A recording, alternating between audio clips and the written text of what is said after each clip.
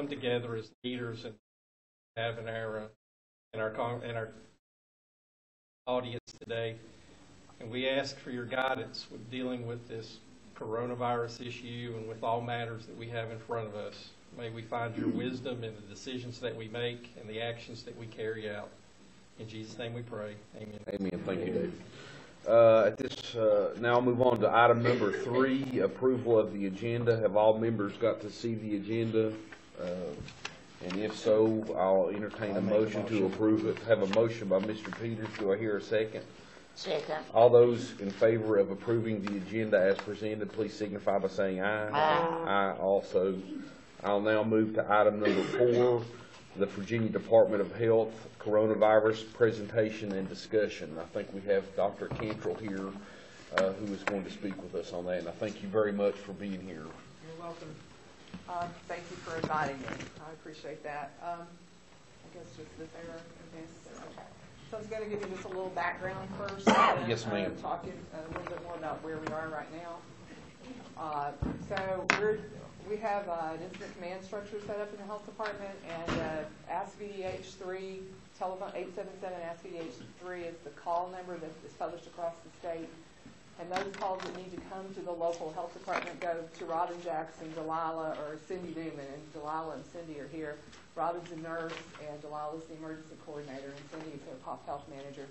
And they field them initially, and then if they need to kick them on up to Michelle McFerrin, who's the senior nurse manager, or myself, then we field the ones that may be a little different or unusual, or they have specific questions about.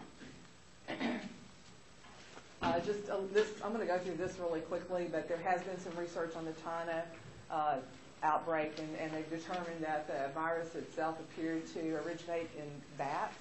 About 96% of the virus structure is similar to a coronavirus that's in bats. But what happens is, in the next slide, bats have that infection. Humans get different coronaviruses. We've known about that for some time, and usually in an intermediate host. And in the past, you've heard about swine flu, where a swine was the intermediate host between a virus, flu virus in humans, and another flu virus, and they kind of, the DNA of the viruses mix in an intermediate host. Right now, they don't know the intermediate host for this particular one, but we do know that coronaviruses are around all the time. So when we order respiratory virus panels, which we're asking hospitals and healthcare providers to order on people with symptoms of the novel coronavirus, it contains a coronavirus panel. Kids get coronavirus. Common cold is often caused by 4 different strains of coronaviruses. But in the past, we've had 2 more severe coronaviruses. The one that caused the SARS outbreak in 2003, and then MERS was the Middle East respiratory syndrome, which actually the intermediate host there turned out to be camels, and so people were getting infected from camels with that one. That was 2012 or 13, I think, somewhere along in there. And now we have this SARS-CoV-2, which is what the novel coronavirus is referred to now. It is spread through coughing, sneezing, and close personal contact. We think it's largely droplet spread, so when people actually sing, also causes a fair amount of droplets. And so, when we were talking about my church service yesterday, we were talking about how far apart should be. If you're 6 feet apart from the people on either side of you, but there's somebody in the pew right in front of you, and you're singing and you're sick, that's not 6 feet. And so ultimately we ended up not having our services yesterday for the next couple of weeks. But those are some singing and shouting, as well as coughing and sneezing, and close personal contact from hand to hand or hand to surface can transmit it. We call it the incubation period. So how long from the time you're infected with the virus is it until you begin to show symptoms of the infection? And that's anywhere from 2 to 14 days. With this current novel coronavirus, the average based on China and so far in this country has been 5. Some people, it's even as specific as 5.2 days. So roughly 5 days, although the range is 2 to 14. And there's still a lot to learn about it. So we've all been listening to the news, so I think it's not a surprise what's going on with it.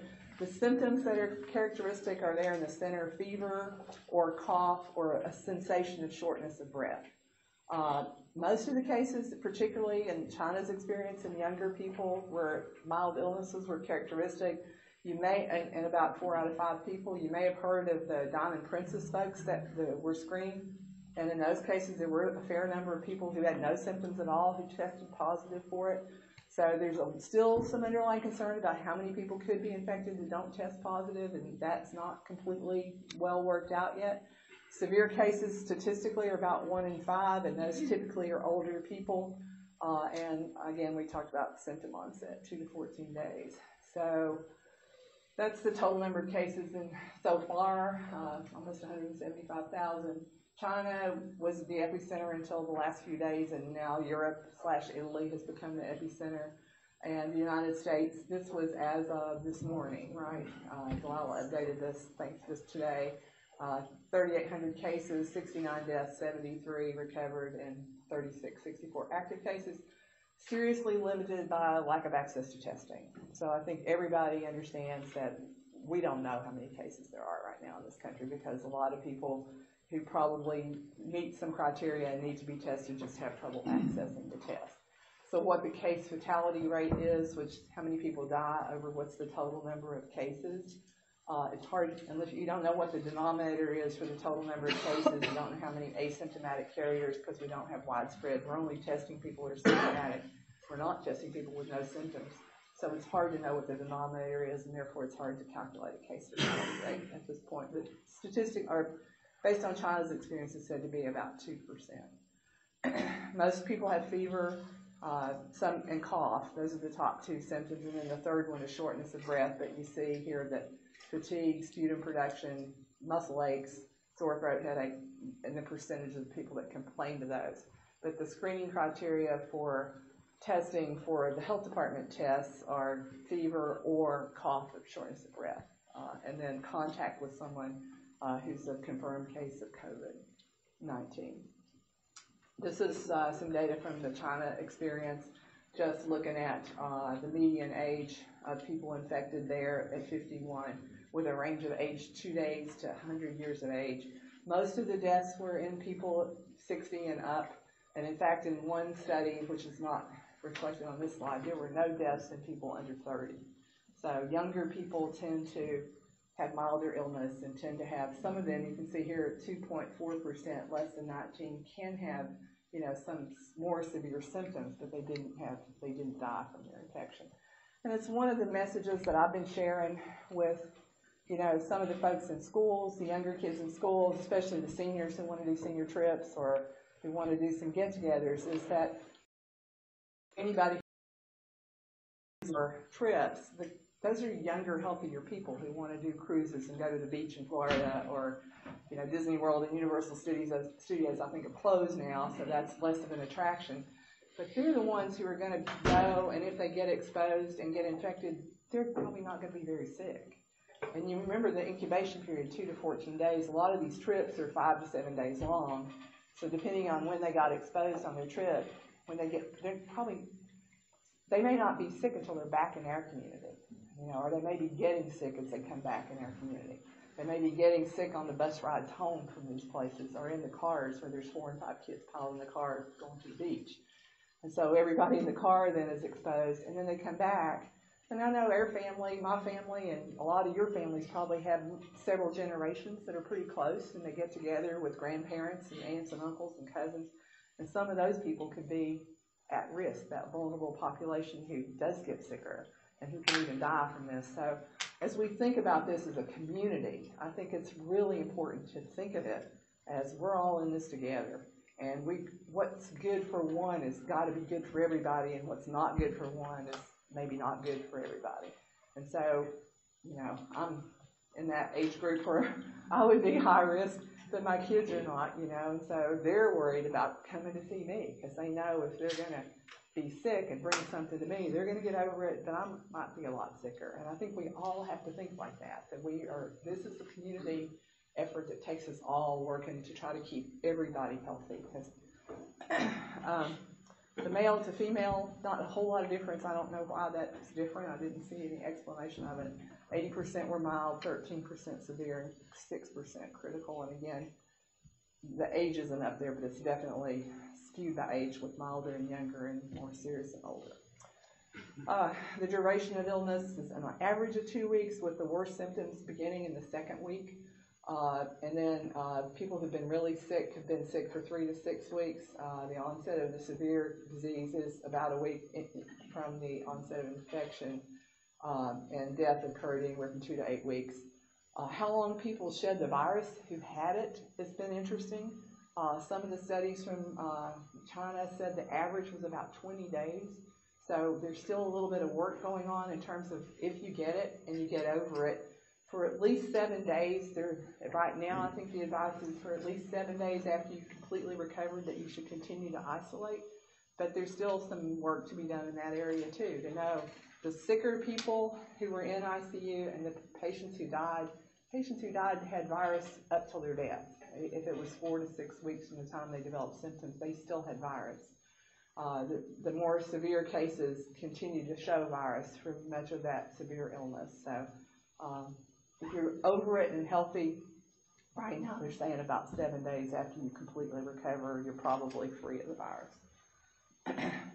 This didn't show up very well, but there's most countries, 140 some countries out of 200 have the disease now. This is on the CDC or WHO website. I think it's 157 now. 157 now? Okay.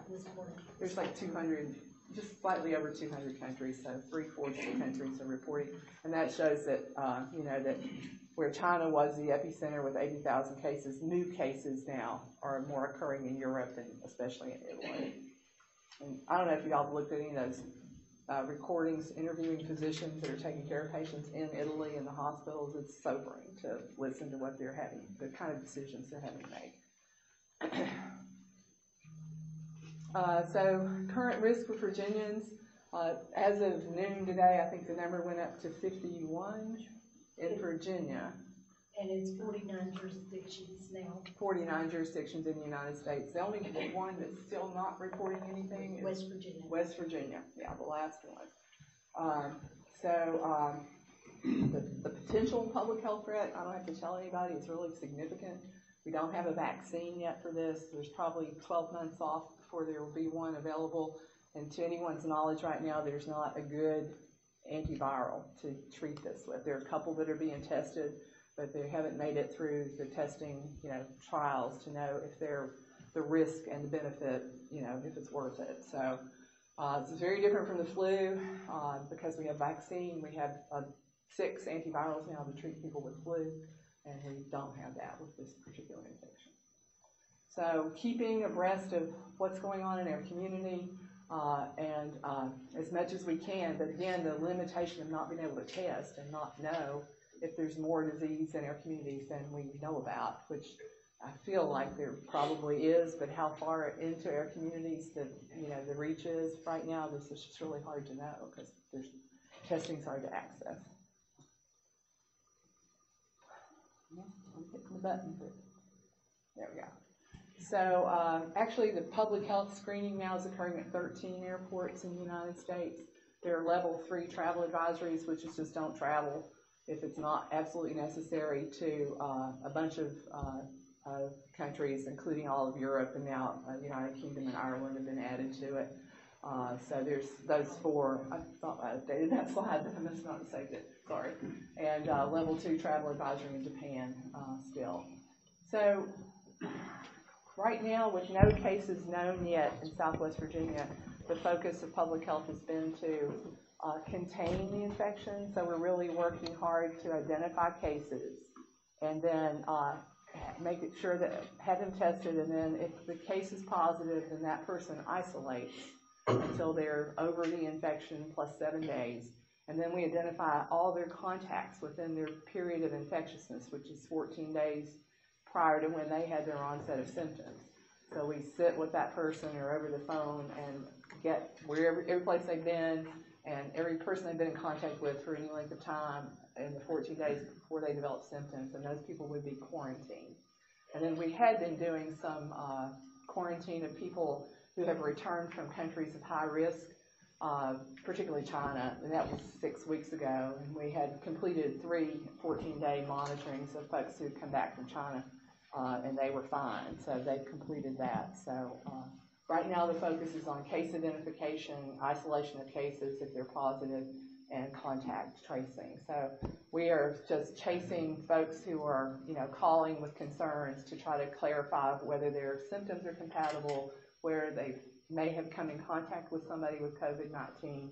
We have criteria, I can't remember if this slide is in here or not, the criteria that we're using for testing that's through the health department. The health department does have access to tests. So there are no point of care tests right now. So unlike a flu or a strep test where you go to your doctor's office, they swab your throat, and 20 minutes later you know the result, there's not a test like that anywhere for this infection. University of Nebraska Medical Center and a couple other places, VCU, have tests. They can do the same test that we do at DCLS and that is done at LabCorp. It takes 6 hours to run the test, but you have to be a high complexity lab under CLIA. And so our limitation right now is just couriering it. The DCLS lab's in Richmond, so when the specimens are collected here, LabCorp from this area uses Burlington, North Carolina. So it takes 6 hours once it gets there. DCLS runs 2 shifts a day of doing these tests. One starts at 8 in the morning, one starts at 2 in the afternoon, Monday through Friday. And they also test on Saturday and Sunday at 8 o'clock in the morning. So when we can call the courier. But our criteria for testing are someone with fever or cough and shortness of breath who's been a contact of a person with confirmed COVID-19 infection, or someone hospitalized with pneumonia symptoms and other causes have been excluded, or long-term care residents because of the devastation that we saw from the long-term care facility in Seattle where so many people died from that infection in Kirkland, which is one of the little communities in Seattle. So long-term care and ALF folks with symptoms, and flu is ruled out, which you can test for flu in 30 minutes. So once you've done that and it's negative, then they may be a candidate for COVID-19 testing. Nursing homes, long-term care facilities are being advised to limit and restrict visitation. They're also restricting movement of patients from one facility to another. Most of them that we've talked to are having patients eat their meals in the room and not gather in the dining halls to minimize their contact with each other. All the community groups, I know my church goes to the nursing home in Wise once a month, the first Sunday of the month, and does church service there, but all of the community groups that come in are also, those are no longer happening either. So just trying to keep this infection. And then there are staff in all the long-term care facilities. We've reached out to all of them, are screening their employees. They all come in through one door, one entry. They get their temperature and symptoms reviewed as they enter, and midway through the shift they get it again, and they get it again before they go home. And so they're trying their best, I think, really to keep it out of long-term care facilities. Dr. Cantrell, have there been, how many tests have been administered in Southwest Virginia? Do you have any idea? I don't, because so many of them, Southwest Virginia, of course, the definition for the region, when you hear that on the news, is from Roanoke over to Appomattox, up to Covington, Clifton Forge, and then down to Lee County. So it's a big area. In your hands-on sort of area, are you aware of any tests that have actually been administered? We've had nobody. We thought we had somebody last week, and then the criteria changed while we were working with this person. And so we haven't sent any up. So we've literally tested nobody here. No, but LabCorp and Quest and the primary care, so anybody else that doesn't, lab clinicians can test anybody they feel like it's indicated for, and they send us through LabCorp. So it's at their discretion, right? Yeah. So there's been several tested that way. It's just that they only have like 300 or 400 kits in Richmond, and they have the outbreak over in Peninsula, and then they've had 10 cases, I think, in 1 or 2 health districts. So they're trying to hold on until they get more test kits to the areas where they know there's actually ongoing community transmission. When do you anticipate test kits being readily available for anybody? We hear every day or two that there's going to be more, just like we're hearing, nationally that there's going to be more. Mm-hmm. So I think we're optimistic that there is going to be more and that testing will be liberalized. But they're restricting hours to kind of really high-risk populations like nursing homes where we really want to be able to get on those quickly. Understand. And where people in the community have other options to go get tested at their primary care, or call it by calling ahead of time and letting them know they're coming in or they're interested. Do a lot of the primary care providers around here have Not testing? all of them. We've contacted all of them. Most of them do, but there are a few who haven't trained their staff and don't have personal protective equipment. Mm-hmm. And so there were a few. So when they call ahead, they may be told, you know, we can't do it at our office, but here's where you can go, an urgent care or a hospital ER. And then they should also call those ahead of time and make sure they know they're coming in. Thank you. I didn't mean to interrupt. But there's a shortage of N95 masks, as you know, and a lot of the primary care offices didn't really have people fit tested or have a stock of them when they started, and they really quickly got depleted. And so, you know, that's part of the problem, is even the ones who would be willing to do it are now in a position where they probably can't get the masks. And so Right. there are some alternatives that the CDC has published in interim guidance for personal protective equipment, where you put just a regular surgical mask on the patient and you wear a surgical mask yourself, and gloves and the eye protection. And they're saying that's good because it's droplet spread, and so that keeps the patient from generating droplets toward you and keeps you from generating droplets, blocking the droplets that might make it to you by collecting them on your mask. I just had a couple conversations on my drive over here with some practices, making sure they train their staff on how to take that off after it might be contaminated, so they don't risk contaminating their hands with their PPE as they remove it, because donning and doffing, putting on and taking off PPE is also a risk. So there's a lot of training that goes in with staff and making sure they use it. So if this thing spikes in the next week, our providers may not even be able to administer tests. I mean, is that what? Well, I think some of the hospitals are gearing up to do it. I know Norton Community's got a tent set up outside, and they're diverting everybody to it to screen and test there. And I expect we have some tents in the STIP tents, stabilization and treatment in place tents, that are stored around Wise and Scott County, that are really regional resources. So, but I believe a few years ago, the Far Southwest Hospital Preparedness Coalition bought the hospital's tents. So I think a lot of them probably have them already. It's just how they're choosing to use them. Well, I understand that's the safest way for the personnel to administer the test is in that sort of Put environment. your PPE on and then have people not enter your hospital. Exactly. So that's one option. If you have another way, like if you could designate an urgent care area that's just for that, and then save your ER for chest pain and things that are not anything resembling the flu, there's some other ways to approach it too. Okay, so I talked about surveillance and I taught diagnostic tests developed. That's the test for COVID-19. There is no medication to treat this particular virus yet. There are a couple that are being looked at, and the vaccine is in the phase 1 development, which phase 1 means you prove that it's safe, and you have to prove that it's safe. That takes about 3 months and before you prove that it works, because you can't start testing it for efficacy until you know that it's a safe thing to give to people. So it's going to take roughly 12 months, at least 12 to 18 months to get a vaccine. And I don't know what's going on with the Germany vaccine development, if they're really ahead of that curve or not. I've just heard a little bit in the news, but I haven't seen anything in the literature.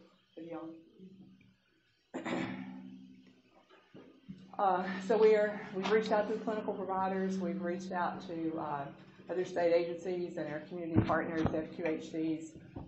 Many of the FQHCs and primary care providers hadn't done fit testing, and so we're trying to step our fit testing up to help them to get a few people fit tested, and we have some train-the-trainer fit testers if they want to order their own little hoods and get their own Vitrex, and we have folks who can train them how to fit test their own folks. The trouble is, if you don't have the N95 now, it's going to be a few weeks and months before you get it, so fit testing is really not as big of a deal at this point until we get the mask. Then we're sending out emails with guidance for clinical providers. The commissioner's sending them out. We're sending them out locally, as well as to other community partners. I did have a talk with one of the DSS directors on my drive over too about he's going to try to help us organize. I have 8 jurisdictions with DSS directors, so hopefully later this week or early next week we'll get on a phone call with DSS to just talk about things they can do when they're doing CPS complaints going into homes, and also to help us when we have people on isolation and quarantine who need groceries or something from the pharmacy, or we don't have enough staff to help out with some of that. So I'm hoping we can identify some resources to help with that. And then we're, again, using the epidemiological interventions that we know prevent the spread of respiratory diseases, like the contact tracing that I talked about, and identification of contacts and quarantining them, monitoring them, and containment. And then there's some resources on these slides and copies of press releases. The 877 Ask VDH3 is the call center. Some of those calls will be handled there. Some of them, if they're about concerns about people sick or something, they may refer them on to the first three names I showed you on the first slide in the district or the county where the person's located.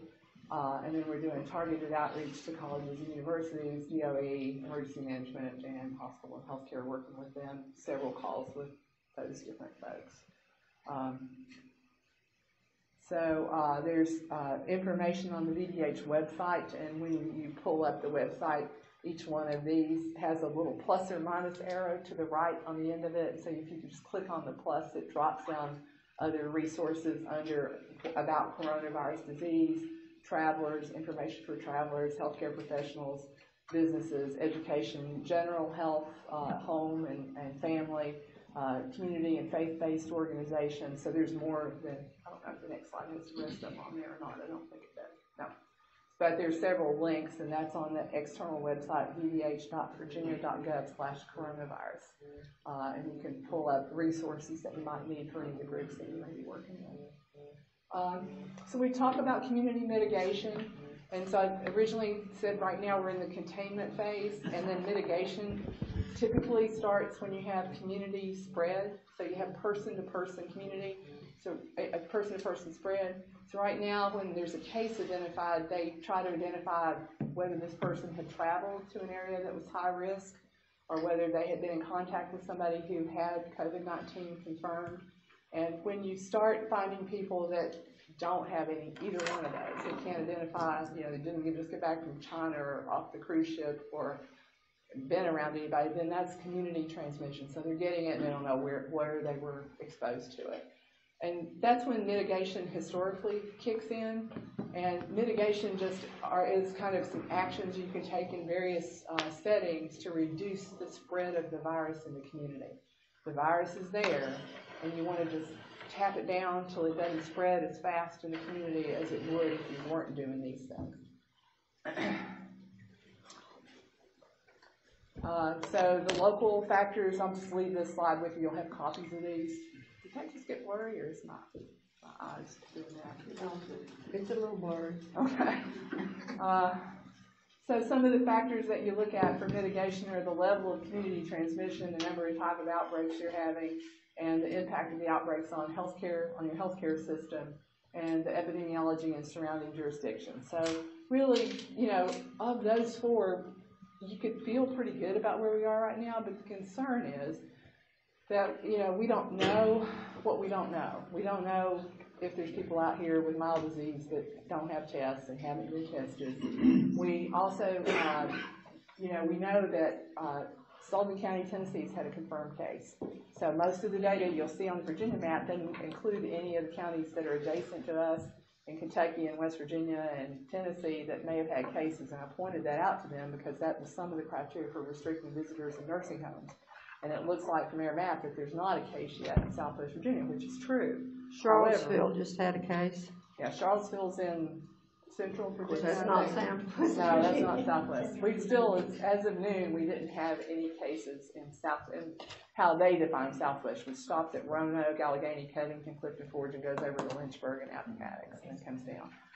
But we know from the hepatitis A at McAllister's Deli a few months ago in Kingsport, and the hepatitis A that was at Cheddar's at Exit 7 in Bristol, I can't tell you how many dozens of people from Tazewell and Dickinson and Buchanan and Wise County came to our health department saying, I ate at McAllister's those 4 days.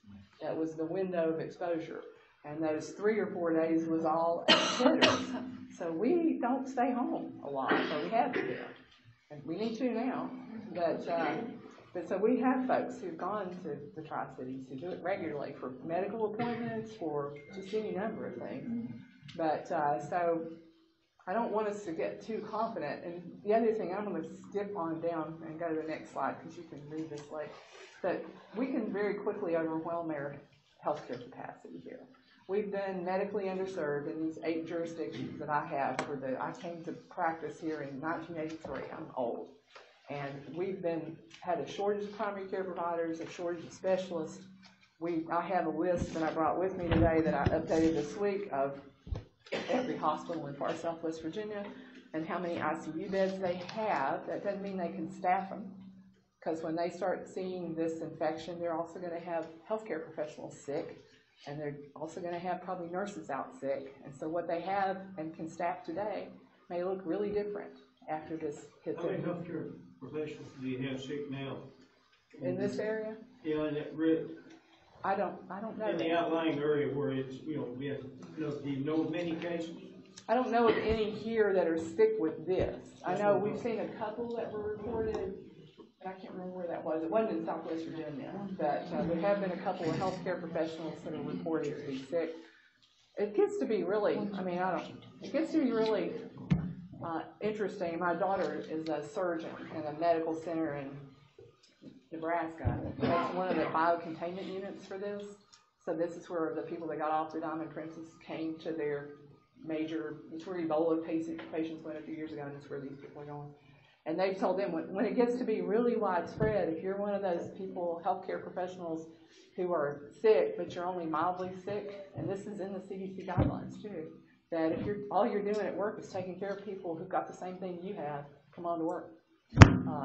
So, right now, they're not saying that because the healthcare professionals are still working with people they don't know that they're diagnosed yet. But if it gets like it is in Italy, that's what's going on in Italy right now. When you don't have enough healthy doctors to take care of people, if you're a healthy doctor, nurse practitioner, and you're healthy enough to work, and everybody you're taking care of has the same thing you have, they're needing you there to help. So we don't want to get to that place. So what I'm going to say is, normally mitigation factors, you don't start until you have community spread. But there's some good data from 1918, actually. This is the swine flu, right? Is this the swine? Yeah. Spanish flu. 1918, yeah, 1918. The swine flu, Spanish flu in 1918. So Philadelphia was one of the early cities that identified swine flu. And they waited until they had community transmission to start kicking up their social distancing. I don't know what they called it back then, but, canceling major meetings and doing the things that we're doing nationally. And you see their mortality spike in the yellow there. And then about the same time, I don't know if this pointer works or not. Does it? Yeah, right there is St. Louis. So here's when, some of the first social distancing was enacted in Philadelphia, and the first case was in Philadelphia on September 17th, and they didn't start social distancing until October the 3rd. And by then they get this big spike. And then this is St. Louis, who started their first case on October the 5th, but they started social distancing 2 days later. And they were able to, this is what they call that flattening the curve, that they were able to slow down the transmission so that overall the same number of people might have been sick. I don't really know how much difference there was here, but they didn't overwhelm their healthcare system. They had beds and healthcare professionals adequate to, better manage them.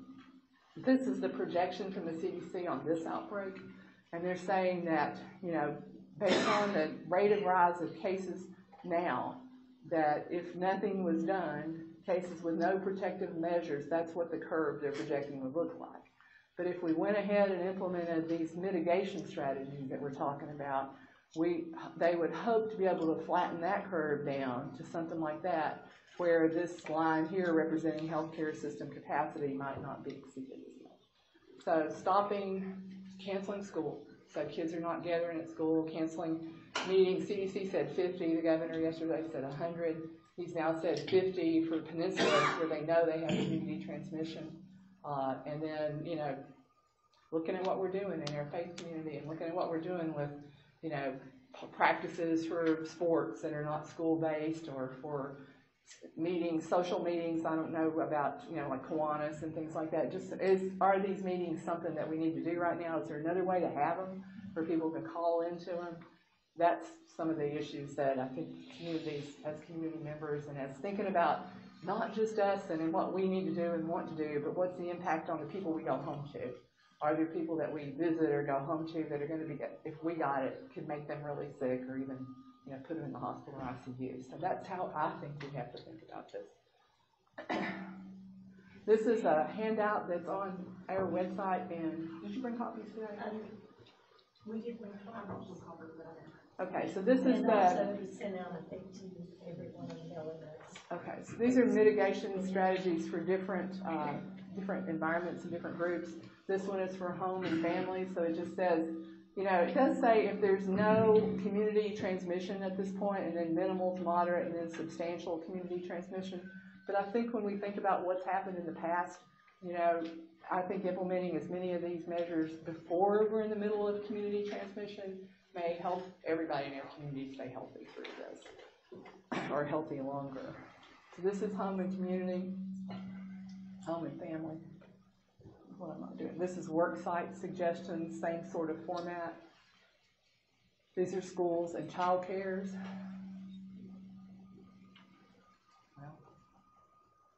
Community and faith-based organizations. And there's separate handouts on your website too, I think, for each one of these if you don't want. And this is assisted living and long-term care facilities. Things that they can do to reduce their risk of introducing. And most of them are doing those already too, even though we don't have community transmission. And this is healthcare settings and providers for outpatient and for urgent care and inpatient. Okay, so, and this is just kind of a summary of, again, usually at this level, none or minimal transmission in the community, we'd be doing primarily confinement. And we are really focused on confinement. But I think it's also time to bring in some of these other measures to try to do the social distancing and reduce our group meetings and do everything we can to protect our whole community. Who's at risk has been asked pretty often, and this is a list of the CDC. So they talk about elderly people being over 60 and or anybody with underlying health conditions that puts them at risk, and this is the list of underlying health conditions that put people at risk. So you see blood disorders like sickle cell or on blood thinners, lots of people on blood thinners. Chronic kidney disease, however your doctor defines it, there's 5 stages of that.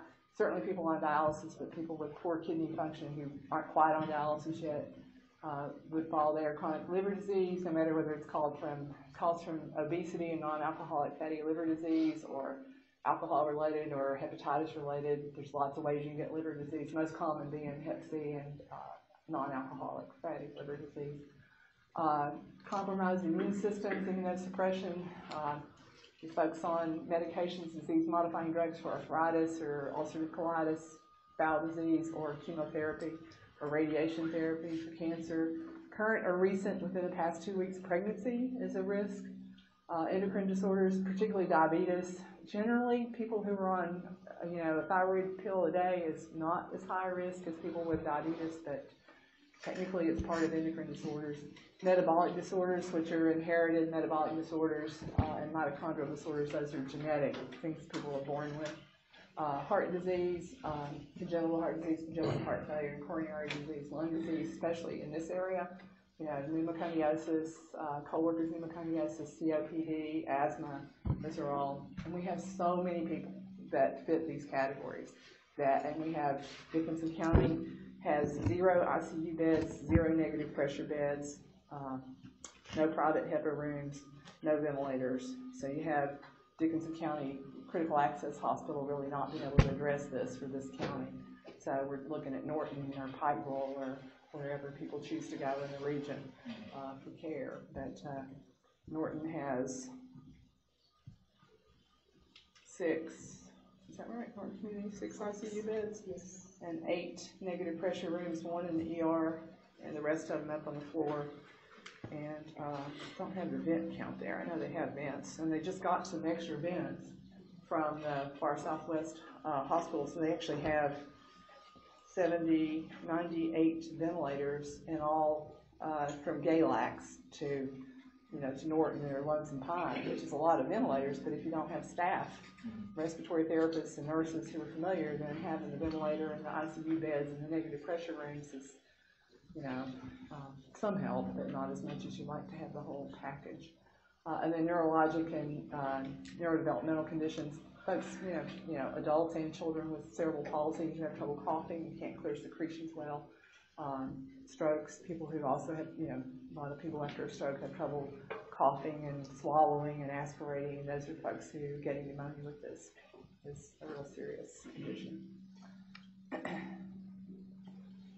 So you've heard this before. I can't tell you how important it is. Certain basic prevention measures are certainly wash your hands with soap and water. There's no hand sanitizer, but I was at the store, you can buy, soap and water works, so I'm just stocking up on bars of soap as much as I am looking for hand sanitizer. I'm not looking for it, but it's just not there. And so I'm making sure I got plenty of soap and making sure it's handy and making sure when you wash your hands that you sing the little happy birthday song twice, counting to 20. You really have to do the 1001, so because most people count too fast to 20. So there's probably about 15 seconds, but wash your hands, rub them, wet them, put the soap on them, rub them together, wash the backs of your hands each time, wash your thumbs, okay? Wash under your fingernails and then just rub your hands front and back. Get your hands really clean, take the full 20 seconds, and then when you rinse your hands, this came from my brief introduction to surgery, which I knew immediately I was not going to be a surgeon, is you put your hands under the water with the clean part up, so that if you have your hands down like this and you're rinsing these soap off your clean hands, if you didn't get your wrist too well, then you're putting water right over the dirty wrist that's going to wash right down on your hands. So if you can hold your hands up a little bit and rinse them this direction, so that the clean rinses onto the dirty instead of the dirty rinsing onto the clean, then you won't negate your efforts to try to wash your hands. Use hand sanitizer when you have it and it's available. Avoid touching your eyes, nose, and mouth with your unwashed hands. The 6 feet. Avoid close contact. That social distancing. I've seen a couple places where they said 3 feet, but 6 feet. 2 meters is what's recommended. There's 39.36 inches in a meter, so roughly 6.5 feet is 2 meters. So keep that distance from other people. This room is too close. Y'all are too close. Yeah. I don't know if you've watched TV lately, but all the commentators have spread out. And there's avoid close contact with people who are sick. Cover your cough. Cough etiquette is so important. Don't cough in your hands. Cough in your sleeve. If you don't have a tissue, then use the tissue and then throw it away. And my brother asked me, if you cough in your sleeve, you're supposed to bump elbows. And I'm like, he's worried about that. He worries a lot. And then, by all means, if you're sick, stay at home.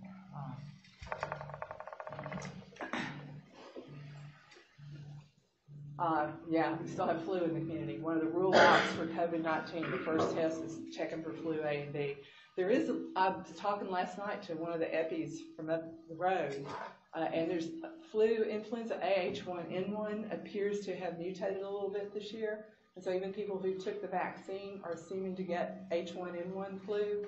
And so it's really important to make sure if you're concerned about COVID-19 that they do test you for flu A and B, because she was saying they were actually seeing a few more cases than they expected to from AH1N1 and suspected. We know that B Victoria mutated, so they chose the vaccine strains for the flu shot right now for next year. And what can happen is in the intervening months, the virus can change a little bit, and there's 2 strains of B and 2 strains of A in most vaccines, and one of the Bs did change a little bit, so they had proven this happened, and they're suspecting that maybe one of the A's changed a little bit this year too. It probably still works to reduce the risk of serious complications from the flu, but people are getting it. They seem to get over it a little quicker. Be vigilant. Everything's incredibly rapidly changing. There's a lot more to learn about where the virus came from, how it's transmitted, the whole droplet spread. Could any of it remain in the air, airborne? That's been raised. It's not been proven that it does, but that's still, I think, a bit of an open question. And risk of transmission. Again, promoting respiratory infection and respiratory prevention programs in your home and every place you visit. asked people, we sent out or did in advance for our last church service, if you're sick, please don't come to church. If you need communion, we'll have a healthy elder bring it to your house. And we'll put a mask on and, there's ways to do it. Just be creative and think about ways to help sick people stay home and protect them. Updates you can find on, actually there's one W missing, www.vga.virginia.gov/coronavirus.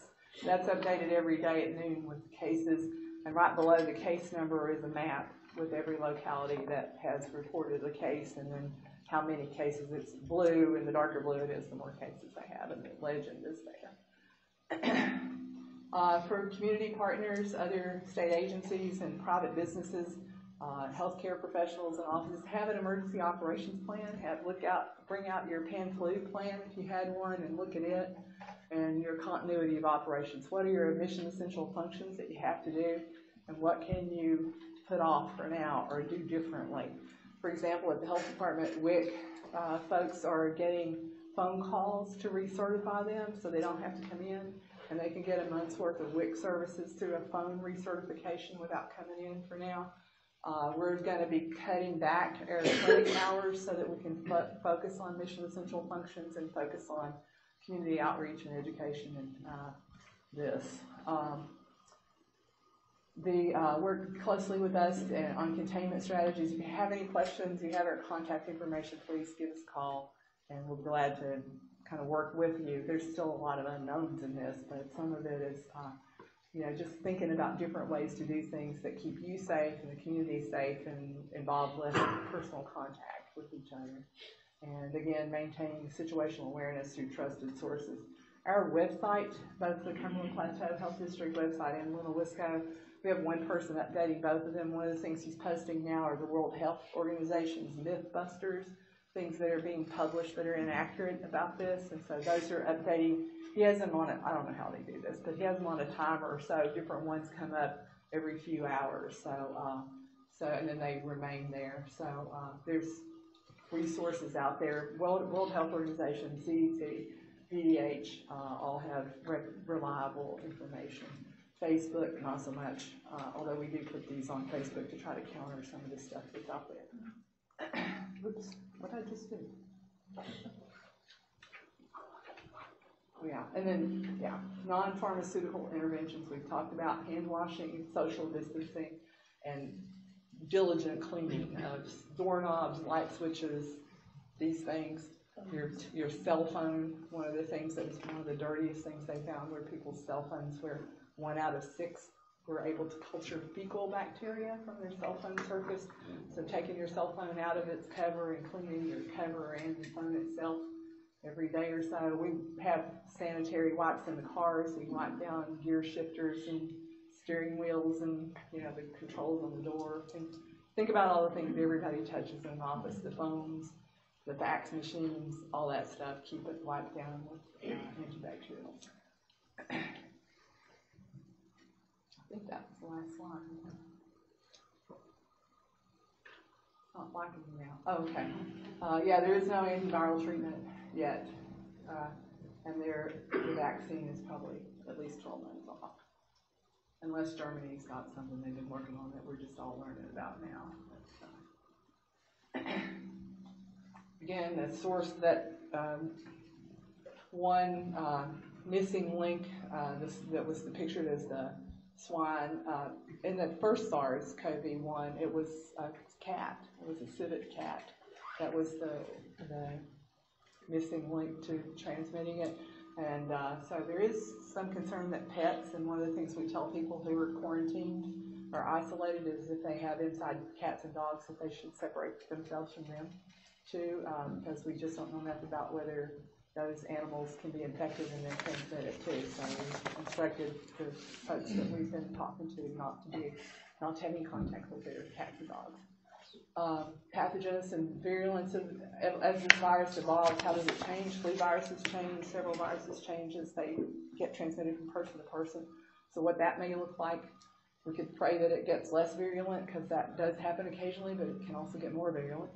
And then the role of aerosol transmissions in non-healthcare settings, and the role of fecal-oral transmission from poor hand washing is another concern. How long people shed the virus, they're still working on that. We, know that people who are really sick shed it for longer.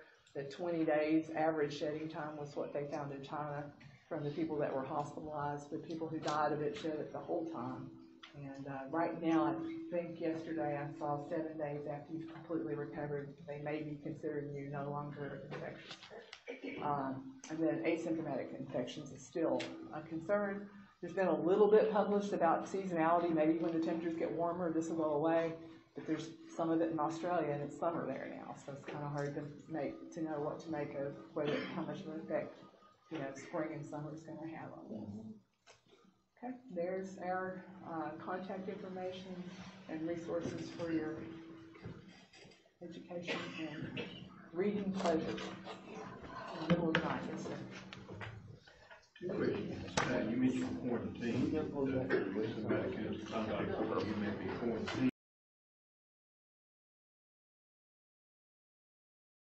Make your emergency contact with the person that's infected. So if you were a spouse, say a husband has COVID-19 and he lives with a spouse or a wife, the date that she became, the most recent date that she was in contact with him was 14 days. So when we were getting it from China, we took their, we took the date they left China, minus 13 hours, because they're 13 hours ahead of us in time zone, plus 14 days. To calculate the first day of their confinement or quarantine, and then the end of it. And any day that's a partial day goes to the end of the day. So 14 days for somebody who's been in contact with somebody. Second question. When you get exposed to virus, you've got the virus, 20 days you're COVID risk, can you get this virus again? Yeah, that's a good question too. There have been a few instances where it appears that people got reinfected. They think there's some immunity, but they don't know for sure how long it might last. I heard something over the weekend that was suggesting something like 6 or 7 months, maybe for sure. But there did seem to be not long term, at least. We're only December to March out from this right now, so I suspect good answers to questions like that may come a little bit more time. Dr. Cantrell, what are your suggestions for us here locally? I mean, do you have any suggestions on what we need to be doing differently or better, or what we should consider? I mean, personally, I think, like I've said, given the vulnerability of many people in our communities, and given that we're all on this planet and this community together, and given our healthcare resources to address it, the more we can implement those mitigation steps early, the better our whole community will be. So, I guess we're aggressively trying to identify cases and contacts of cases that to contain it. But I feel like it's not a matter of if it comes, it's a matter of when it comes. And when it comes, having it as late as possible and as tapped down as much in terms of the number of cases per day or per week. When you see these numbers that go up by a dozen overnight, I think that's really concerning to me. And so limiting, group meetings and having people call into meetings, looking at how we do business. Is there another way to, and health departments, we're changing how we do operations in terms of having fewer people in the waiting rooms. I've noticed in some of the parking lots of some of the grocery stores, getting people to go to the store, stock up for a couple of weeks so you don't have to go back as much. Stock up your everything, whatever you take for your medications. Ask your insurance company to get permission to let them cover an extra month so you can have a better supply at home so you don't have to get out as often. I think those are all steps we can do just to limit how much we're out in the community. I think travel is hard.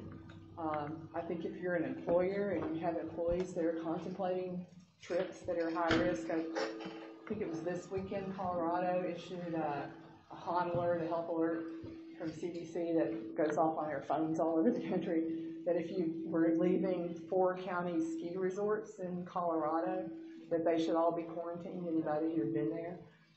So I would say if I were an employer and I had employees that were contemplating trips, that might be high risk, then I would have a conversation or a work policy that would say, if you're on a cruise and there's a COVID-19 case confirmed on your cruise, when you get back, you can't come to work for 14 days.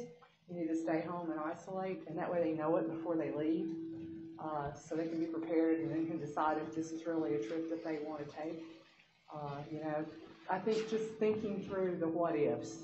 What if you have an office with 5 or 6 people and a couple of them take a trip and come back and they've been exposed and they're going to come to work and expose the other 3 or 4 you have in your office coming to work without, and I think letting people know kind of where you're thinking, what you're thinking, and how you're going to protect yourself and the other people that they work with and the people they go home to, frankly, by asking them to,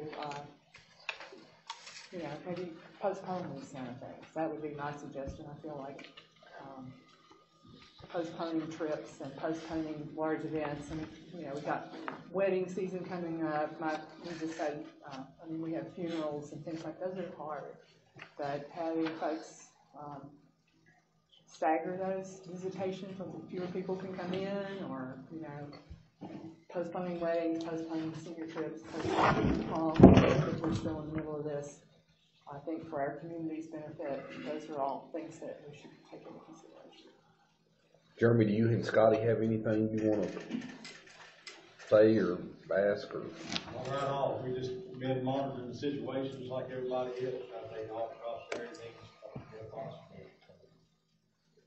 I spoke with Mr. Miller here down at the jail. They're also monitoring who comes and goes and so on. So, no, I don't have any questions. I think they're screening people as they come into the jail for fever and symptoms, and then I know I spoke last week with Richmond to speak to the State Department of Corrections, because we have several large state DOC facilities as well as one federal one in Lee County. And as of Friday and Saturday, they had this turnover of prisoners where they would send them from one to another, and I asked that they stop in our area anyway, just because of what I've said in the last hour. We've got vulnerable people, we got no health care system to maintain, to take care of these folks, and we don't need people transferred into our prisons from places where there's high rates of infection. I've been told that has stopped as of Saturday. Are you in contact with the local hospitals? I don't know if that overlaps your role. Well, I am, but I haven't been as much this week. Who reviews them on their procedures and how they adapt to this? I couldn't hear the first part. Who looks over how they go over these procedures with their nurses and health? Yeah, they have their own emergency operations plan, and they are part of the Far Southwest Hospital Coalition. There's like 11 hospitals that are part of that, and they get here and review their plan. We attend those meetings. I don't know if you were, but Delilah goes to those meetings. But is anyone going down to where it's actually done and making sure those people doing it know what they're doing? I haven't personally done that, but I think, Dan Goes to the hospitals, he's part of that. Okay, yeah, someone is doing that. I'll talk to you in a minute. Yeah, not from my shop, but there is a hospital group that's monitoring the hospitals. I noticed you gave out this handout right here on tablet chlorination. Is that available, or do you know? That came from our maintenance crew here. Okay. That's a I know separate this is issue. That's used a in separate restaurants. issue. I didn't know if you had provided this, but you have not. So you don't know if these tablets are available to our custodians, and because everything is. That's an area that. I mean, what we recommended for custodians is that these EPA designated antiviral cleaners, not ask them to mix up their own. If you're using it to clean light switches and doorknobs and handles and things like that, for cleaning purposes, there are EPA certified antiviral disinfectants that there's a list of them on the VDH website. Yeah, to choose one from that. That in the past they had asked people to mix Clorox 1 to 10, but I would say at this point in time I would not want to risk somebody miscalculating or running out of Clorox. I just get them something that all they have to do is spray it on, and ready to go. But I haven't seen that, so I'm not really sure. So, do our custodians and so forth have access to tablet cleaning, or what do you use? Tablet cleaner and bleach. Bleach, but you do have to, as you know, in restaurants, you have to have tests.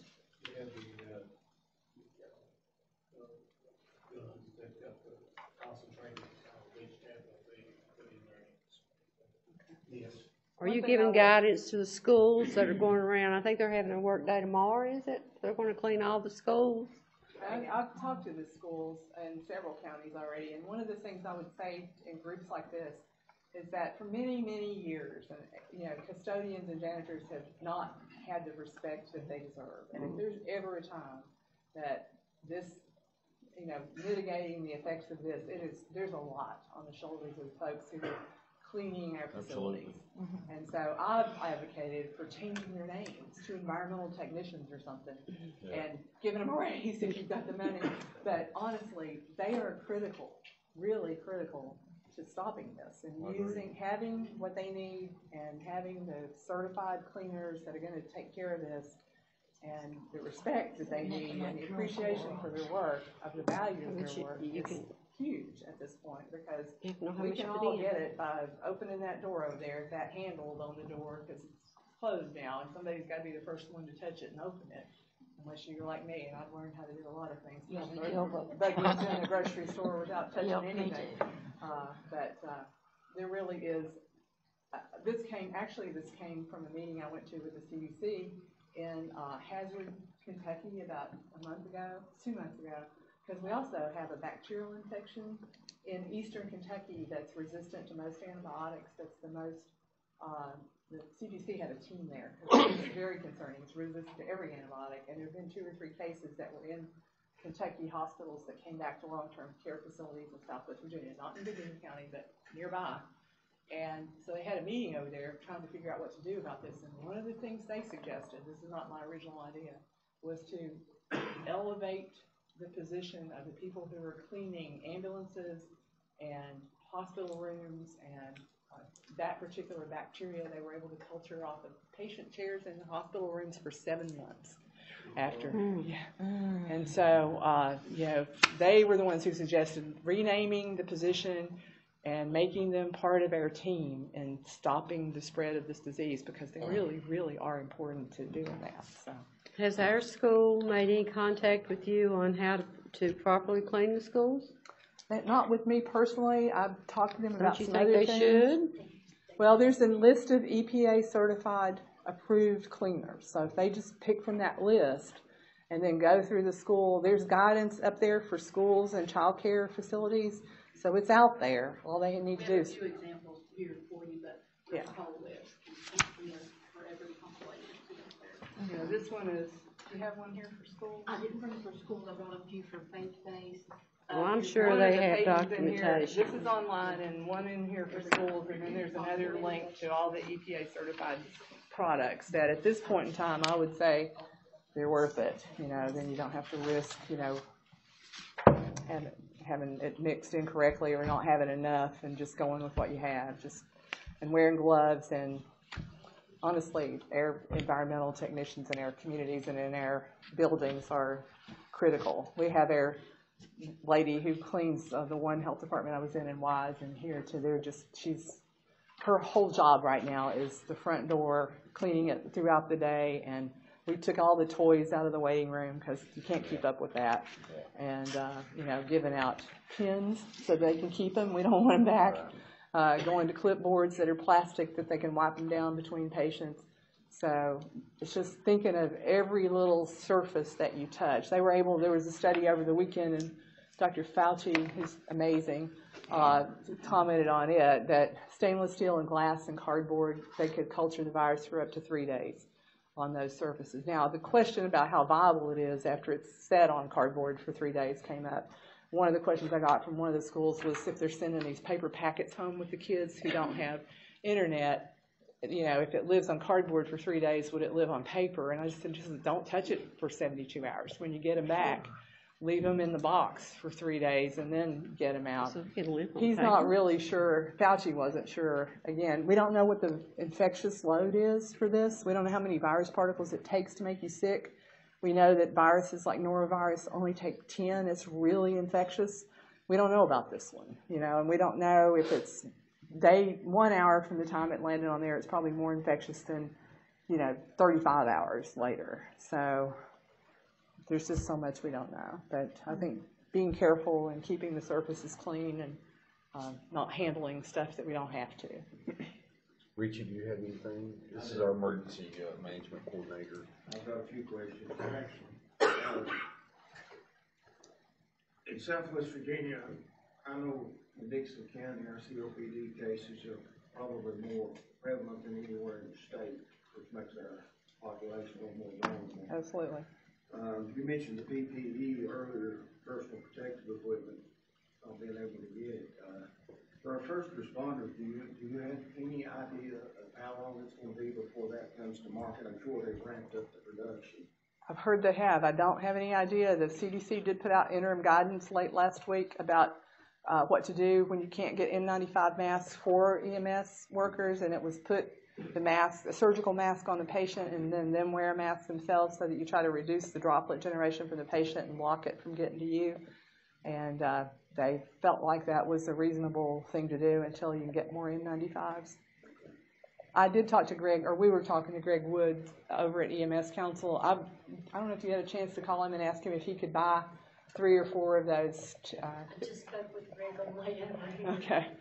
And he actually has 2 people in his office that are fit testers, and they have it in masks. They do? But Okay. he's having problems getting the solutions, and I told him every day we have before asking him, because we have some of the solution. The state office of EMS is working on getting some of the masks from the Strategic National Stockpile. So they're trying to find some masks. For EMS and for public health from the SNS. But we don't know the time frame on that. Another question I have is, you were talking about the pandemic plans. Mm-hmm. Does the health department have any templates to assist the local emergency management? CDC has a template.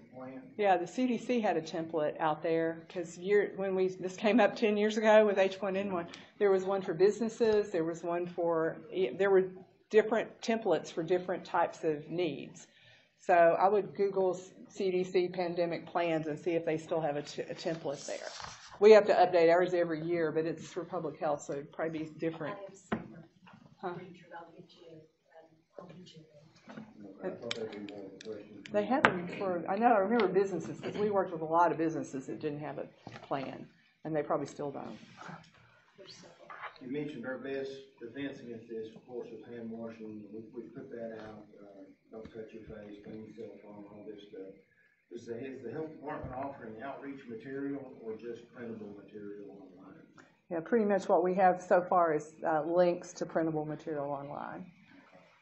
And we have Facebook and social media stuff that Dan's printing for people so liking our Facebook and then sharing it can put it out to some of your folks that are following you with some of that information. That's what I've been doing, is sharing the Department of Health. Yeah, good. Also, the last question I have, you talked about our hospitals not having the ICU capabilities. Our one hospital in Dixon County, we know doesn't have an ICU. If there is a nationwide pandemic and an area like ours is affected heavily, is there a plan in place for the National Guard to come in and assist with medical facilities? I don't know the answer to that, honestly. I know that they have that capability, and we also have, how many, 5 or 7? 5. We have 5, plus which are stabilization and treatment in place. The ones we set up at RAM that are heated and actually can generate negative pressure in them. They have plumbing and lights and floor, and they're mobile hospitals now you have a building and you have a hospital. That's probably what you need, but you need the National Guard to come in. I would say, we should look at that and lobby for that if we needed it. I've called up the National Guard one time in my 27 years here when there was no water, and we had them pumping water out of the Powell River and treating it in a big portable water treatment plant that we put on the tennis court and storing it in 20,000-gallon blivets and then pumping it around the town to keep it for 3.5 months.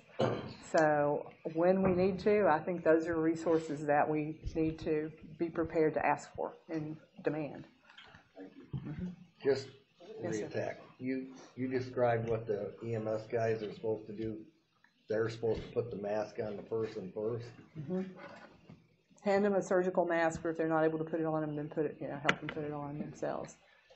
And you would maybe have your mask on as you're, That's going what I into was the thinking. house. Yeah, if you're going. I would think you'd already have yours on. Yeah, you should. Okay, I yeah. wanted to clarify that. Yeah. Yes, sir. Okay. If I could interject something. We have asked that all of the dispatchers screen the calls. This is already put out. That once a call goes into your 911 center, that they're pre-screening the calls if the patient has a cough, fever, or if they've been exposed to anyone that may. So the personnel knows before they So go in. That's so good. your dispatch would know to screen the calls. That would and help notify the dispatch we us. live. Yeah. Yeah. Y'all have what you need, Jeremy? I mean, if you did get, So that has been in place. deputies got everything? About a week. Yeah. Go with it. We decided to be CDC compliant today, so we limited this room to 50. All right. We set up a satellite room where the feed went to. So Good. we've got a few folks down there, and I had 2 questions that came from that Thank you. room. So first is, in the event of a disaster, DSS is required to open an emergency shelter. Mm-hmm. Any idea how many people can be maintained in a shelter? And if so, and if, once we have that number, will we be able to get everyone tested? The people who stay there, plus I guess also the workers. So I'm not sure about the testing in a shelter, because you wouldn't normally just test people because they're in a shelter. Right. So you would test sick people. You would test anybody who looks sick, fever, cough, shortness of breath, and you wouldn't put them in a shelter with 50 other people. Right. What I was talking to other communities about doing is identifying a motel somewhere that perhaps, if they can't isolate at home, so first choice is isolating at home. And so if they're febrile and or have a cough and shortness of breath and you think that they may have COVID-19, then you want to test them. And while you're waiting on those test results, you want them to be isolated. And so most folks should be able to isolate at home.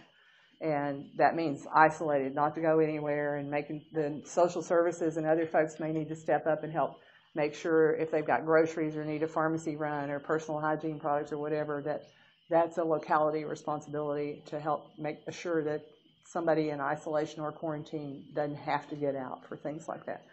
But if we're doing a mass shelter, then I would use stip tents, I think, first, or you could talk about a motel with individual rooms that have ductless air conditioning units, so it's not recirculated to other rooms, just directly vented to the outside, and using some of those if you declared a local emergency, you would have resources then available to help reimburse you for the cost of something like that, and put your sick people in some place like that if they can't go home and isolate at home.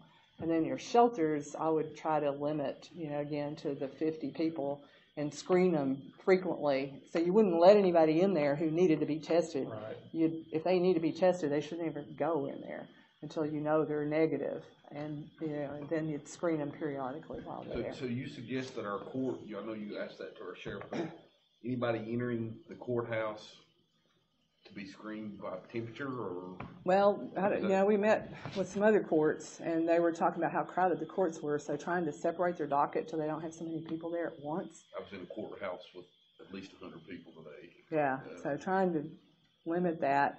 And then we did talk about screening them before they came into the court building, and if they had a fever or were observed to be coughing or short of breath, that you call up and see if you can't get that case continued for a couple of weeks and send them home until you see whether they get better or not. So you don't have sick people standing in the courtroom with 100 people for several hours and you can't stay 6 feet away from everybody in that setting. I don't know how they resolved it at the meeting in Wise when they were met with the judges and some of the court staff over there. But similar comments, and they said they stand shoulder to shoulder, standing room only for hours. And so. And we have one other question. The county operates a food bank, and we will serve roughly 800 people per month.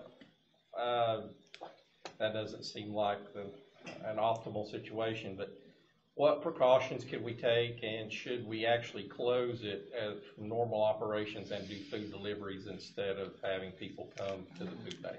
So they come and they're served meals there, or they come and pick up? They come pick up their food. They pick up like groceries and non-perishables and those type of items. Well, other than, and this is one food bank for the entire county. So going community to community, you'd have fewer people at each site. If you took the food to a location in Hayside and one in Clinchco and one in Clintwood and one up on one of the ridges, would that work? I would think about things like divide it up, you know, until you don't have all those people coming to one place at the same time. Instead of going door to door with every individual one, I mean, that'd be great if you can do it, but if you don't have the resources to do that, you know, dividing it up a little bit four-way. Yeah, I like that idea. Yes, sir. I was gonna go back to the question on the shelter. I sensed by what you were saying, you don't envision a shelter because you should isolate at home. And I'm thinking that our shelter would become a hospital. Yeah. If it became. And so I wanted to mention that. I mean, the time when you may need a shelter is if your hospital's full. And then the hospital's full in Norton and the hospital's full in Pikeville. Or if the National Guard came in with a medical team, you're going to have a place to set them up. Yeah. Well, the question I think was more directed. Let's just say we have a flood during That's the way I understood it. I got it. Okay. Then you have displaced people from their homes. That's the way. And I still think your answer is correct. Yeah, you need to screen people before in a shelter can keep it. So I worked the shelter at the Kingsport Civic Center a few years ago after Hurricane Ike. And we had people coming up from Louisiana that stopped. Some of them stopped in Nashville, some stopped in Knoxville, and the last third of them, several hundred. Delilah and I did that. And they were all screened as they came in. And I have developed a screening questionnaire for that purpose, because we also had folks here who were supposed to get dialysis, and the person got confused and forgot to tell anybody they were supposed to get dialysis, or came without their oxygen and they got hypoxic and forgot to tell anybody they needed oxygen. So we've got a one-page form to screen people who come to shelters, to ask them if they're being treated for any infectious disease, if they had a fever or headache, cough, what meds are they on, do they need oxygen, do they need dialysis, have they had surgery. We had one person in a shelter here back in the snowstorm of 2009 it was in Dickinson County, who had just gotten out of the hospital early after surgery to get home, and then got home and there was no electricity and water, and went to the shelter. We don't want people to do that, so we have some experience with disaster shelters under adverse circumstances and have come up with some screening forms. Sir? It would be a shelter like you're talking about, then it's not required to have a registered nurse there to. It is not. People. No. There aren't enough registered nurses to go around. We have nurses from public health and some of our MRC partners. But most of the time, our MRC partners are not able to respond because they're affected by the same, whatever it is, flood or snowstorm. But we don't have enough we have one public health nurse in Dickinson County. So we've had more than one shelter open, and so we're available on call. But shelters are really designed for people to have a place, a roof over their head, and some help to eat. But it's not a hospital where your meds are passed. If you're taking your meds on your own at home, you should bring your meds and take your own meds at the shelter. Now we have a few people who are, elderly and not able to do that without assistance. And sometimes after the worst happens, if it's a flood or if it's a snowstorm, and we can move them to a medically fragile shelter. But what we learned in 2009 was that it was about 3 days before anybody could move anywhere. And so we had medically fragile people everywhere. And so eventually we got them concentrated in one medically fragile shelter where we could staff it a little better with people for their oxygen and their meds.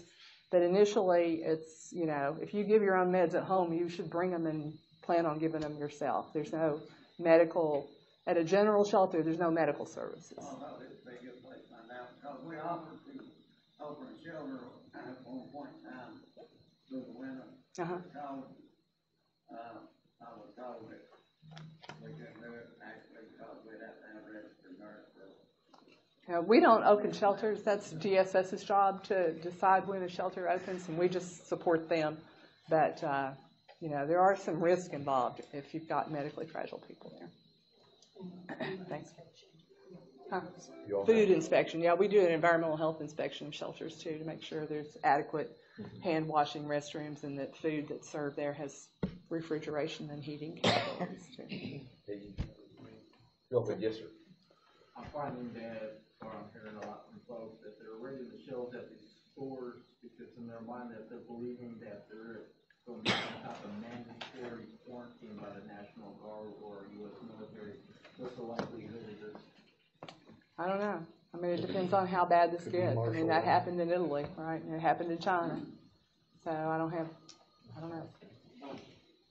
Follow-up question on the shelters. If this, just for instance, if it did get that bad in our area, and you have to take something like a motel that has room-to-room ventilation, you're going to have two waves and two stages there. You're going to have people that are really sick, and you're going to have people that's getting better.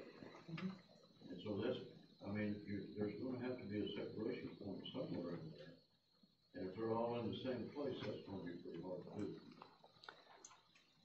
Yeah, if they're recovering from the same illness, at least you don't have to worry about them getting infected with it. But you're right. I mean, it'll be a challenge. There's no question that this is not going to be easy. And that's why I think that everything we can do now to mitigate this is really, really important to do now. I know we've got a federal declaration and we've got a state declaration. Has there been any resources made available as a result of that? As of yet, from the state or the federal? I've heard that because of the state and the federal, there's money coming. 50 billion. Yeah, and I don't understand how that rolls down, but it does come. Once there's been a declaration of an emergency, then there is, all of our people are having to track their time that's overtime that's spent on this so that if there's eligibility for reimbursing folks, I mean, none of us are, but we have nurses that may be called out that,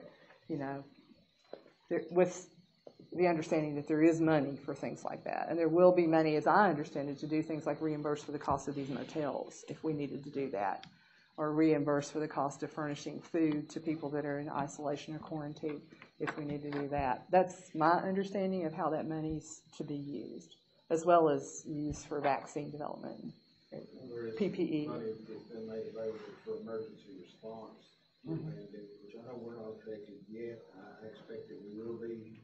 Yeah. By the end of this thing, I know we're just in the starting phases of the pandemic. We've not reached the middle ground yet.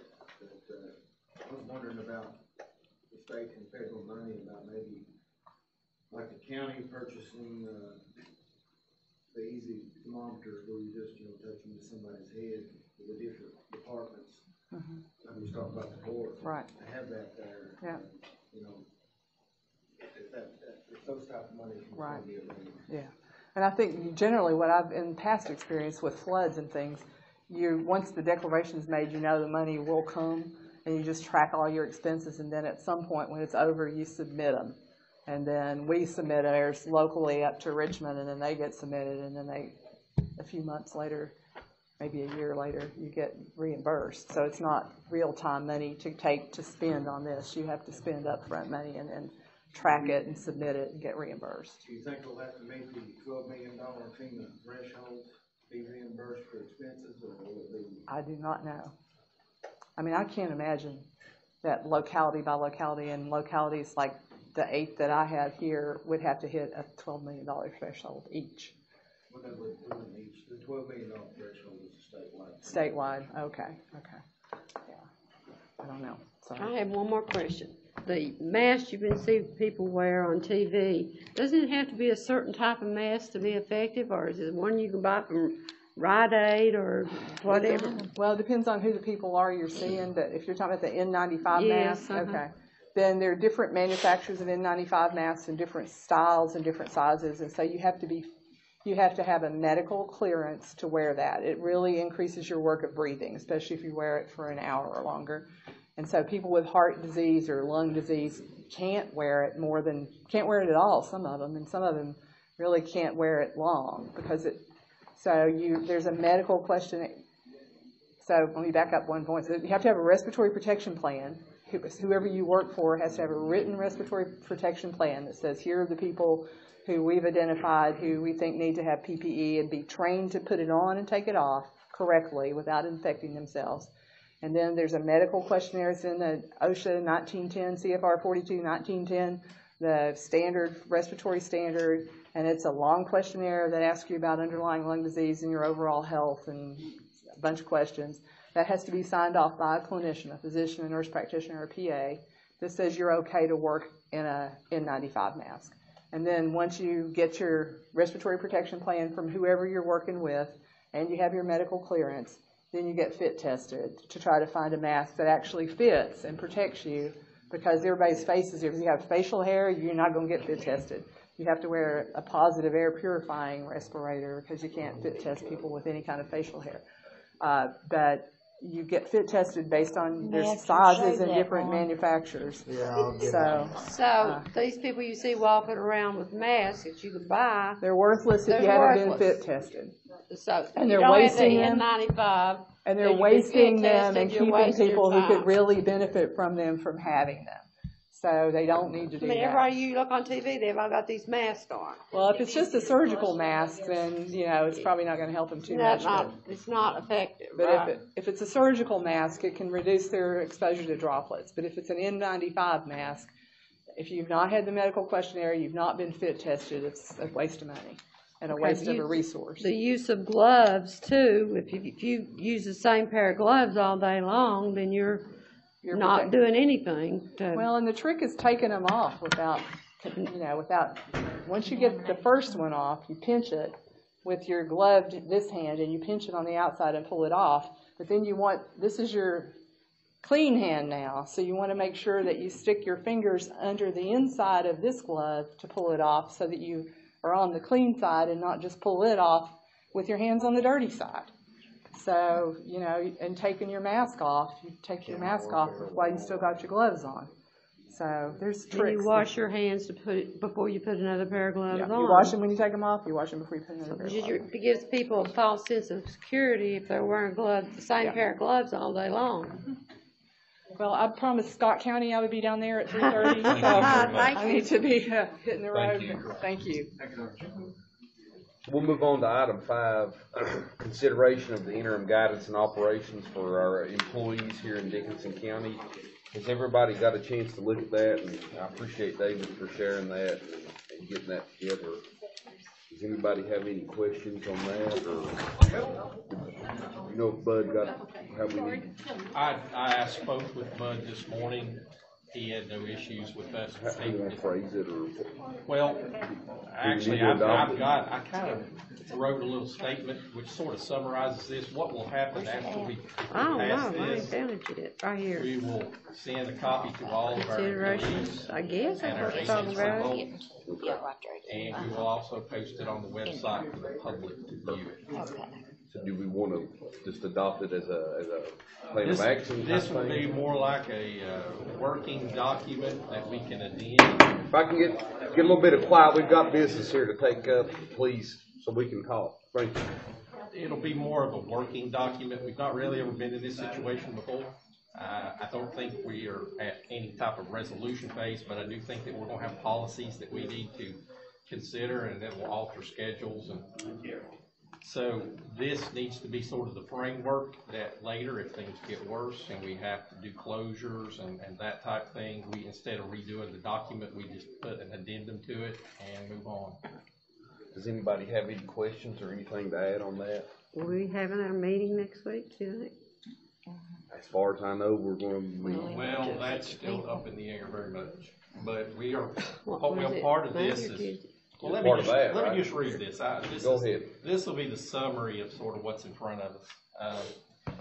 course, we heard from our friends at the health department that we need to be in what we'll call community mitigation mode, where we're trying to minimize our exposures. We're trying to stay ahead of the curve. So in an effort to do that, Dickinson County will issue this document to be used as a framework for preparation and response to the coronavirus.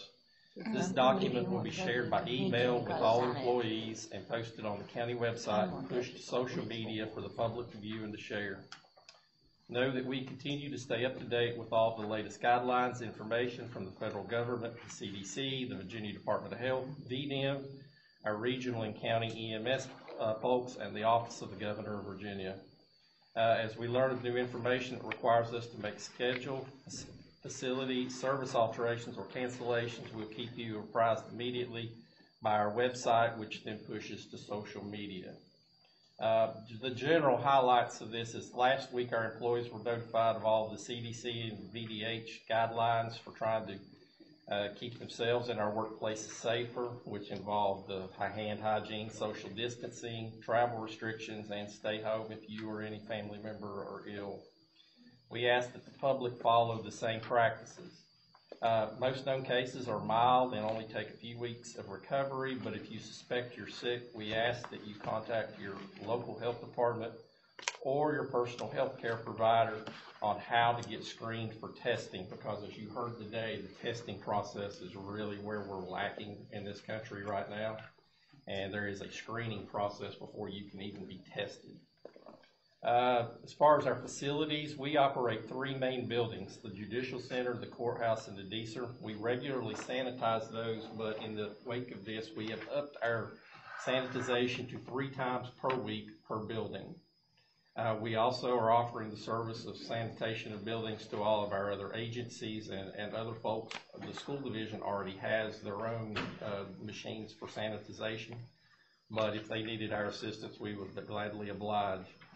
In addition to these measures, we have each individual office cleaning and sanitizing their doorknobs, workstations, and other high-traffic areas and their spaces at least twice a day. For now, we anticipate county offices to remain open on regular schedule, but that could change depending upon circumstances.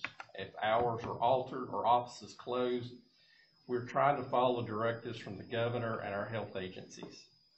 Our current plan, even in the event of closures, is to keep all essential functions of government active, but if conditions worsen or warrant and we have to make changes, these could include some suspension of services, and that mainly applies to office stuff and for the pickup of trash. I have spoken to the town of Glenwood. They have a meeting tomorrow. Our intent at this point is to continue providing all of our services, but there is a point, if this got bad enough, that we might have to consider a suspension, but we, of course, will keep everybody advised. In the event that we have to close our office buildings, we ask the public to call or contact the office needing services from so that you can make alternate arrangements to assist you. I spoke with the treasurer this morning. They are more than willing to work with people, whether they need to make payments and do things by mail or can do online services. We have that ability with several of our other offices, so in the event that you have business but we have had to close, we may still be able to help you. The county will adhere to the current CDC request that no congregations of larger than 50 be allowed. If that threshold is lowered or even eliminated, we will have to automatically comply. Our current plan is to continue our board supervisor public meetings and workshop schedule, but that could change depending on future circumstances. And if we are forced to close our public meetings, which would require the issue of a state mandate by our governor, we will continue to live stream any meetings so that we can keep information flowing to the public. I know several states have already kind of done a governor mandate exemption for the rules that govern public meetings, because they are required, of course, to be open. But in the event of this pandemic, it is possible the governor could allow us to hold public meetings, but they actually be closed as long as we televise them. So that's sort of the highlights of this document. Would citizens be able to call in? We would work on the process to have the interaction, because the one thing that the live stream would not take into account is the ability for, communication. that, Like a text we'll have to message. see how that works out. We've never been in this circumstance, but yes, I would think that we could set up something where we could have that capability. To address a question from the citizens, Yes. those that were here. Yes. David, do we need to adopt number 5, or is it just, I actually think it would be a good idea if just by like a total voice vote, everybody is supportive of this measure. I'll make a motion that we adopt those intern guidance that you just read. Have a motion to hear second. I second it. All those in favor of adopting the interim guidelines as proposed by the county administrator, please signify by saying aye. Aye. Aye as well. And I appreciate, again, I said it, but I appreciate David being on top of that and organizing this meeting. Does any board member have any, I know we don't have it necessarily on a piece, but does anybody have anything they want to say or before we adjourn? Just want the public to know, and everybody that's watching, the board office phone number is 926-1676. The non-emergency sheriff's office number is 926-1600. The Department of Social Services number is 926-1663. Those are the 3 numbers as this thing progresses to keep in mind if you need any assistance. Again, your board is on top of this, and we're doing as much as we can do right now. There's unfortunately as much unknown as there is known, but we are trying our best to make sure Dickinson County people and families are protected, and we're doing what we can to protect our county employees too. So thank you all for coming. If nobody else has any, let's go ahead. 1661, I'm sorry. 1663 is a number though, isn't it? It rolls over. I'm sorry, 1661 for the Department of Social Services is the main number. Thank you. This time I guess I'll entertain. I'll make the motion. I think. Yes, sir, Trap, yes. Is there anything else that we can do in the solid waste department other than what we're already doing, protect them in? Well, that's one thing. I'm going to make sure you all are protected in all this, just like everybody else. We already wear gloves and we use hand sanitizer. Do you have everything you need, glove-wise? I think it's important that the garbage is picked up. If you find you have anything you're lacking, you let us know, please. Me or Cindy know, and we'll take care of it for you. You don't want We garbage we want you all protected, and if we do close, I imagine we'll be. We'll have need a to class on how to vet some of properly this use out, gloves? and I'm not sure yet. Thanks. We just want to make But sure. we'll I'll tell you what, you'd be surprised people don't use gloves. If your guys would like them, we will definitely supply those. We can Yeah, have a health department. whatever you come need, down. as far as I'm concerned. I mean, I'm sure. We're doing our best. If any employee wants some form of protective gear, whether it be masks, gloves, we're working to provide those. And if there's anything you guys in particular need beyond that, we're more than happy to work with it. Appreciate you all. Before I came up to the meeting, one of our suppliers for EMS, to check on gloves and stuff, they do have some gloves, but I ordered 2 cases while I was sitting up in the parking lot there a minute ago, and extra, and I ordered shields, face shields. They have no gowns, they have just a few hoods, they said, and the N95 mask, they have none. And we've been asking our emergency responders and work with Richie. Anything that we can do to help you guys, we want you all to be safe because you're going to be the front line with it if things happen. And that goes, Jeremy, that goes for your staff as well. And for your towns, you will be included in anything that we're offering to do. Appreciate it. Sure thing. And Adam, And Jarvis. Travel out of the county. Not going to forget you. Hey, Chuck, one thing I'd like just to see if the county would consider reaching out to some of these bigger companies about like cleaning supplies. I mean, I know we're already starting to run short, and you sure can't buy them, from Walmart and stuff now. Well, we are checking all of our resources because we buy things from probably 10 or 12 different vendors, and we are working with all of them. But there's just right now, there's a shortage. And it's been created by this firestorm of people that have gone out and bought things in abundance.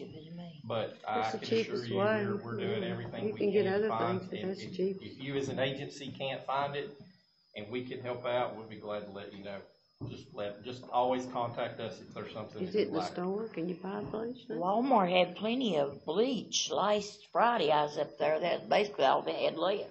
I buy bleach before I buy anything else. This is one of those times, no That's matter the what it best is, if we disinfectant can help, there we're is. willing to help you. And the cheapest. And the cheapest. But they had you it can't- at Walmart. If you can't sanitize your office, give us a call, give David a call. And Food City had bleach David- too. Walmart and stuff was out of bleach all yesterday, there's no more sanitizing wipes, those kind of things. Yeah. That has a lead SWE. They had bleach today. Okay. They had bleach It was Friday, I generic, but know. it was, they did have some. Well, generic's the same. Yep. Anything else, anybody? That's the same amount of Thank you, Laura. hydrochloride. Kelby, Nothing. anything else? I entertain a motion to I'll make a adjourn. motion. Would you leave the law? Second it. All those in favor of adjourning, please signify by saying aye. Aye. Aye also, will be adjourned. Thank you.